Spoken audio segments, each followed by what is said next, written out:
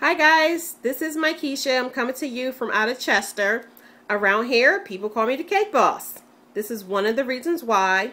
This is my 3-tier wedding cake, but today we're not going to use it as a wedding cake. We're going to use it as an anniversary cake.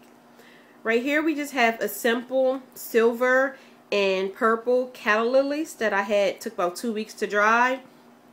Formed them on styrofoam, let them dry completely, and then I just airbrushed them with a luster dust, which is purple. It's an edible shimmery lavender luster dust, and I also did the silver ones with the pearl shimmer luster dust. So let's get to the cake. The cake at the bottom is a 12-inch high. 12-inch round with 3 inches high. The second one is an 8-inch cake with 3 inches high, and the top one is a 6 with 3 inches high.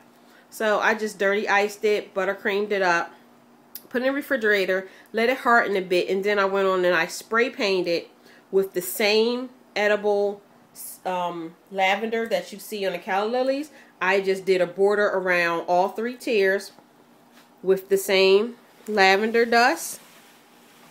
Then when I was done, it looks a little gray because I also airbrushed it with some silver luster dust, just to bring it out and to make it look more silver and shiny. Let's give you a better picture of my calla lilies. Beautiful.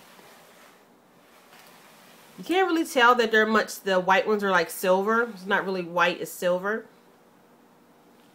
because of my light. But guys, this is my 3-tier calla lily cake. Very proud of it. Actually, it's kind of better than my wedding cake. But this is awesome. We're going to use this as an anniversary cake.